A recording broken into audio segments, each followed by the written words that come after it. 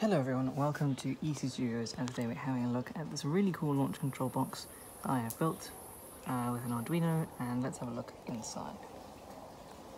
So here we have it. It's a bit of a mess because it's a fairly bog standard Arduino project without any PCB construction or anything like that. So I'm using a breadboard, I'm using a relay to trigger my igniter, and I have my little Arduino Uno in there doing all the controlling. I'm using two separate 9-volt batteries. One is running the circuit on the relay to ignite the igniter, and the other battery is running the Arduino and all the other things like that, because I just don't want there to not be enough current supplied to the igniter. I'm sure it will be fine with one battery, but I want two just for redundancy. And, well, yeah. Anyway, now I'm going to basically explain how this whole thing works. So we have three buttons, or three switches over here. The switch on the left will power up the system. There we go. The switch in the center will disable the safety.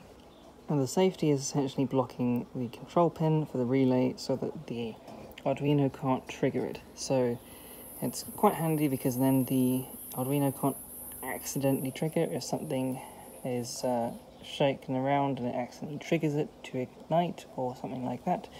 The relay won't send any signals through to the igniter. There are other ways you can do this. You can block off the physical wires for the igniter. That's another, probably more safe way to do it.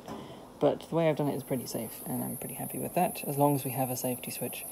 And yeah. This third switch, which could very easily be replaced by a button, is essentially there so that it'll trigger the Arduino to say, look, I've said you can go for launch.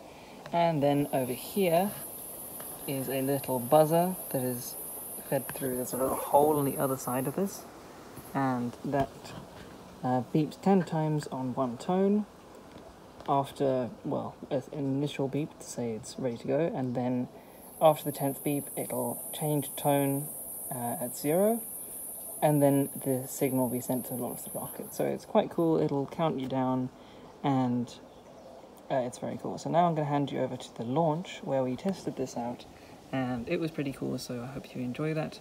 And if you have any questions or comments or suggestions, leave them in the comment section below. Otherwise, I do hope you enjoyed the video, and if you did, please like and subscribe. Thank you all for watching, and hope to see you in the next one. Goodbye.